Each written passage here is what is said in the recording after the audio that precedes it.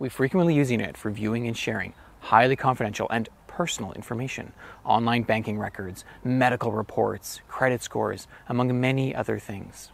When we access a website or communicate with someone over the internet, how can we be sure who we're communicating with and not someone or something more malicious?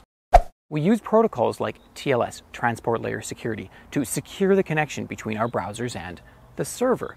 But that secure connection only helps us if we know who we're actually communicating with. So how can we be sure who we're actually communicating with across the internet? Hi, I'm Rob Witcher.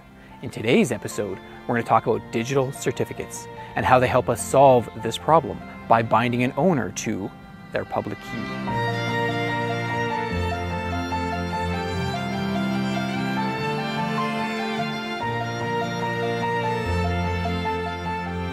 Let's begin by understanding the problem the digital certificates address. We'll look at an example here of Alice accessing her online banking. In order to secure the communications between her browser and the server, she'll use a protocol like TLS, which will encrypt the data in motion between her browser and the server. The first step in establishing a secure TLS session is Alice's browser sending a client hello message to the server. The server replies with a server hello message and includes a copy of the server's asymmetric public key. Alice's browser receives the server's public key, and here's the cool part about TLS.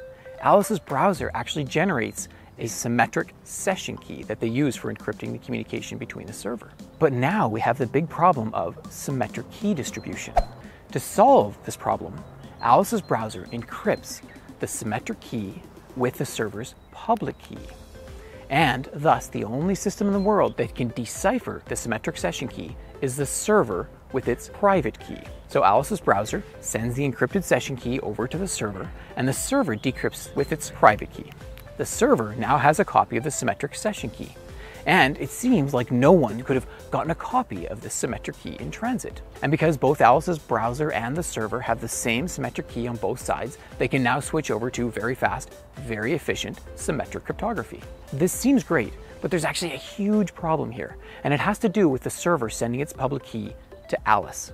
Public keys are never sent like this. And to be clear, this is not how protocols like TLS work.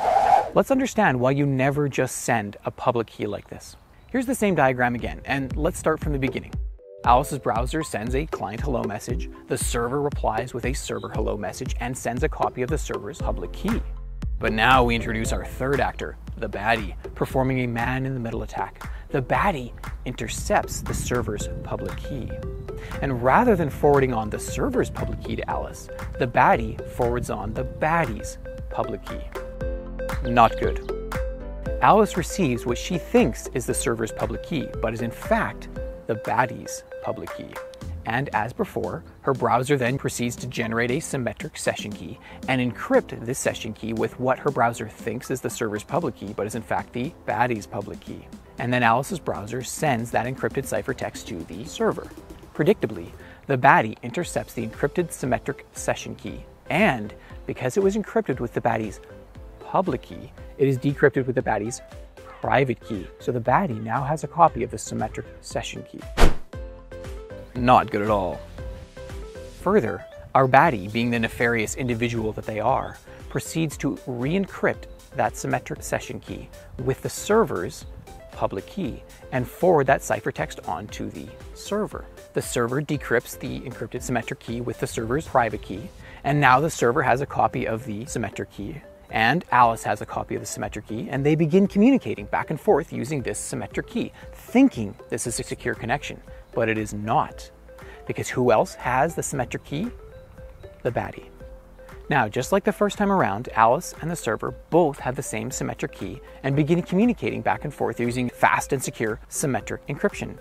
The big difference here, of course, is that this encrypted session is not secure. The baddie has a copy of the symmetric key. With the symmetric key, the baddie is able to easily decrypt, read, and even modify data before encrypting it and passing it on. And neither Alice nor the server have any idea this is happening.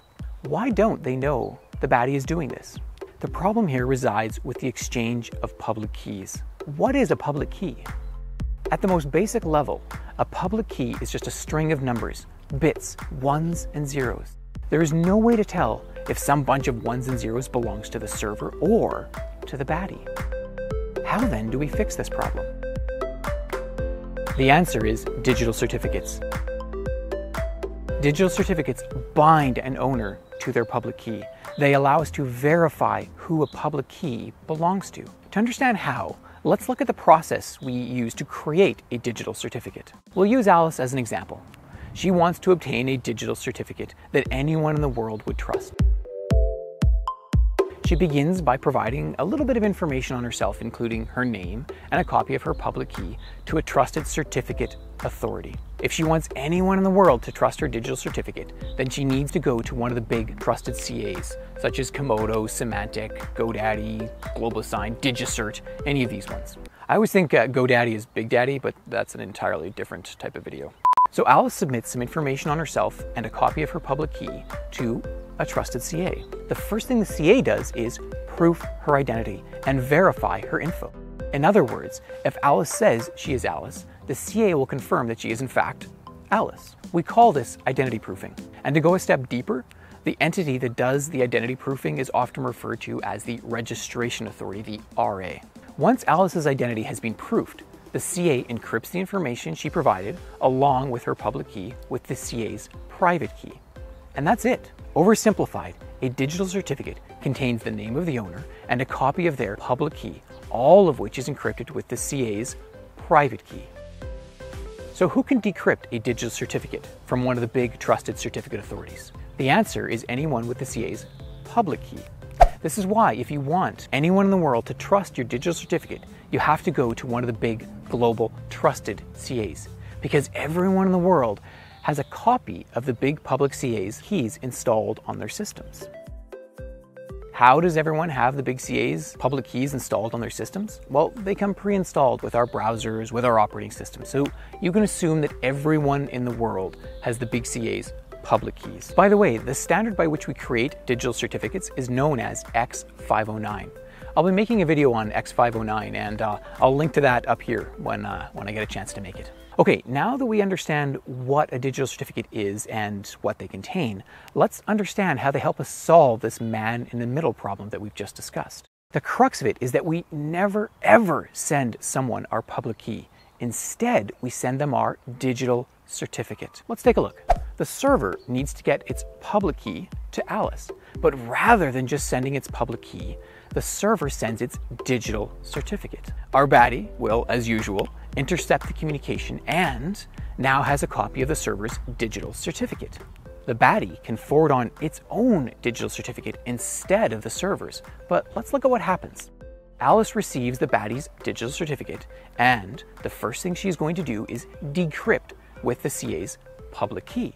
What she finds inside the digital certificate is that it belongs to the baddie. Because remember, digital certificates contain the name of the owner of that digital certificate. Alice's browser was expecting a certificate from the bank's server.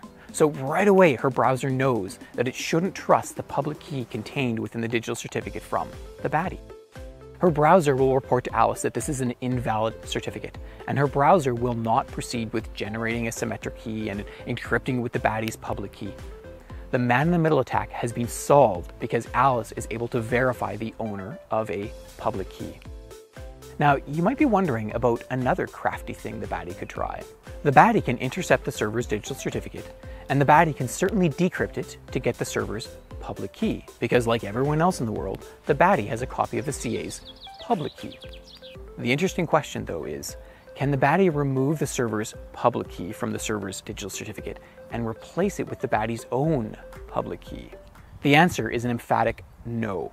For the baddie to be able to modify or to recreate this certificate, the baddie would need the CA's private key. And you can be darn sure the big trusted CAs do a very good job of protecting their private keys. So there you have it. Digital certificates bind an owner to their public key, allowing us to verify who we're communicating with over the internet. Thanks very much for watching. I hope you found this episode informative. If you like this video, you can hit the like button, and if you want to be notified when we release future videos, you can hit the subscribe and the bell icon. Let me know what you think in the comments down below, and let me know what topics you want me to cover in the future. Cheers.